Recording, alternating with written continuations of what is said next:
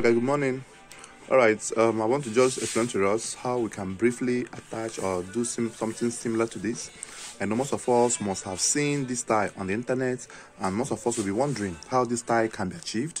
Now, the measurement I have here is a measurement of 3 inches width by 3 inches depth. Now, you decide to use the color choices that will rhyme, right?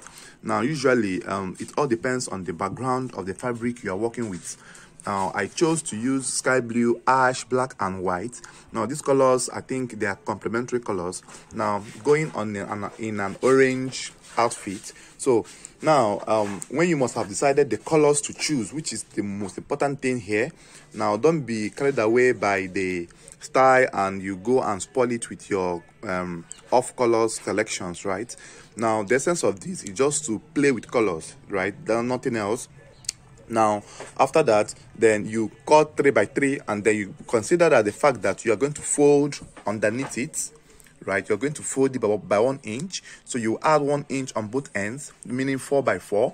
Then you fold in this form. Before you fold, you must have gummed. Now you use your light cloth gum to gum, as you have seen.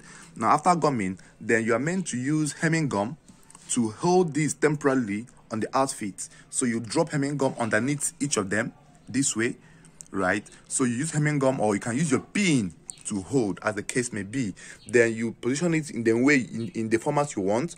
Now this was the original style format that came out. Now if you want to change yours as well, you can change however you want to do it. It's solely your choice. Then this flap, this one, we place 1/2 inch thereabout off the flap end, and then place this one 2 inches or 3 inches off this way, and then you arrange as shown. Make sure that each of these lines are corresponding to each other, right? Then once you have done this, then you can now go to your machine and start stitching. Be in mind that you will stitch tip to tip, and the tip to tip is the most important thing in this outfit. So I just said, let me explain to us, to show us how we can do something similar to this, and then for us to learn as well. Don't forget that 11th of March 2022 will be my birthday, and I'll be expecting your gifts in my comment sections. Thank you guys for watching.